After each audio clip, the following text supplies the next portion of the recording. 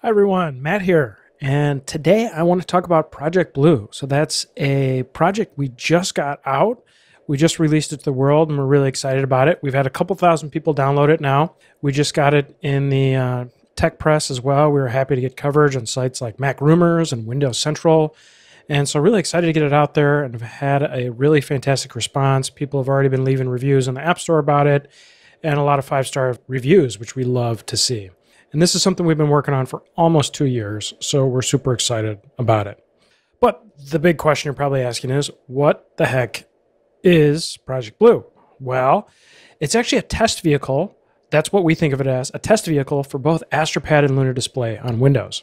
So it's a free beta of our software stack that's now available for Windows. And there's an app for the iPad and there's an app for Windows for Project Blue. Just search on the App Store Project Blue or go to our website, astropad.com/Project Blue, and you can play around with it.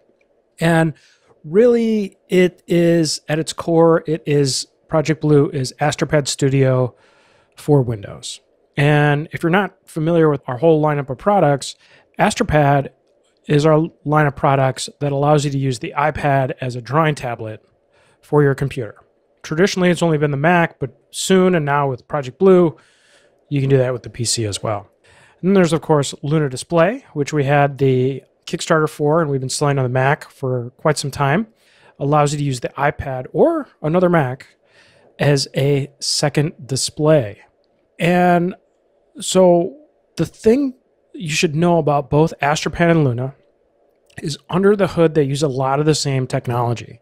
Now, what you might have seen in our Kickstarter is the Luna hardware itself, or if you've bought Luna, you might really pay attention to the hardware. But behind the scenes, there's a ton of software that makes that experience possible. There's probably more software, actually, development that's gone into it than actually hardware at this point. And because they share the same tech, we've put together Project Blue, which uses that tech, which we call Liquid, and shipped it on Windows so that we can really test things out before we ship our Lunas to all of those Kickstarter backers. So if you're a Kickstarter backer and you're wondering, what the heck does this have to do with me?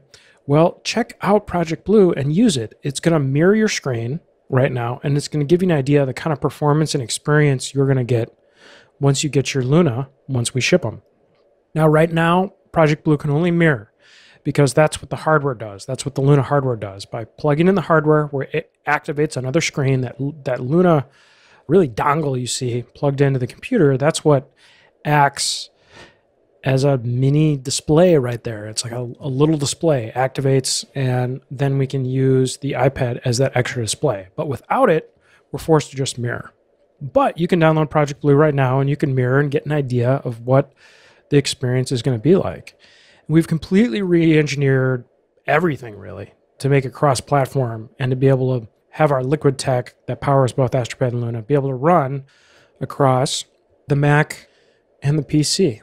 But Project Blue is the only one using it right now. And another thing you might be wondering is, well, why did we create a new app? Why didn't we roll this out into our existing Astropad apps or the Luna Display apps itself?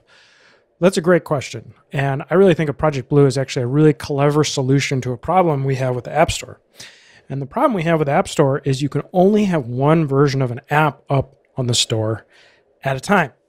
Normally that's fine, but in the case of, say, Luna or Astropad, we already have thousands and thousands of customers, tens of thousands of customers out there that are using this every day as part of their professional workflow.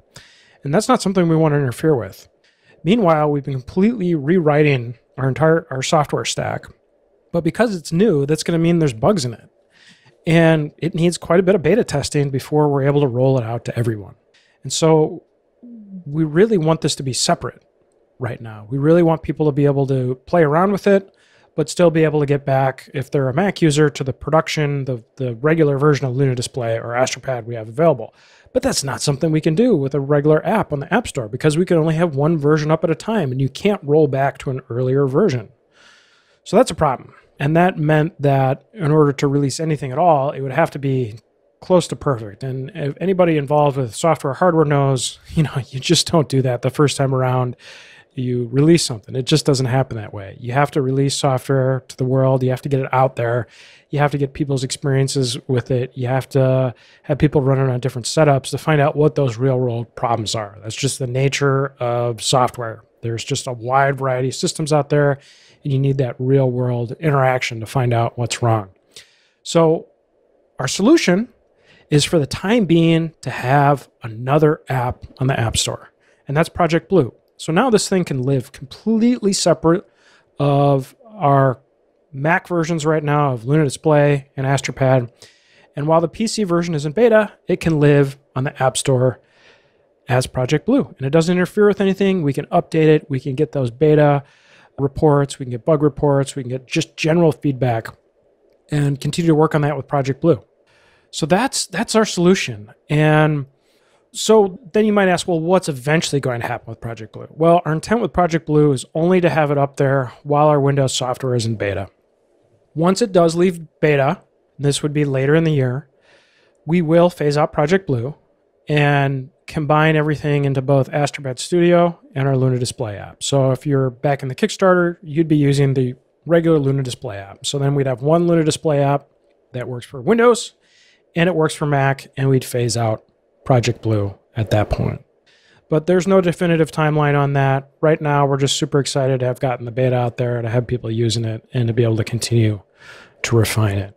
And again, we think a pretty clever way to get a beta app out there on the App Store. So in the meantime, though, we really do need your feedback. So please install and run our free beta, www.astropad.com/projectblue. Install it on your PC.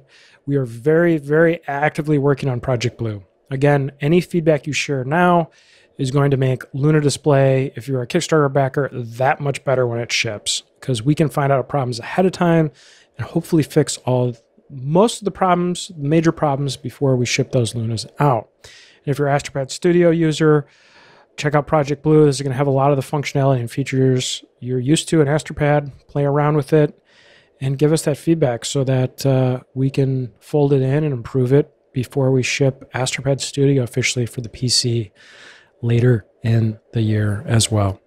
So we're super happy to have it out there. We hope you enjoy playing around with Project Blue. Let us know what you think. And you can always drop us a line at blue@astropad.com. Let us know how your experience goes. So that's all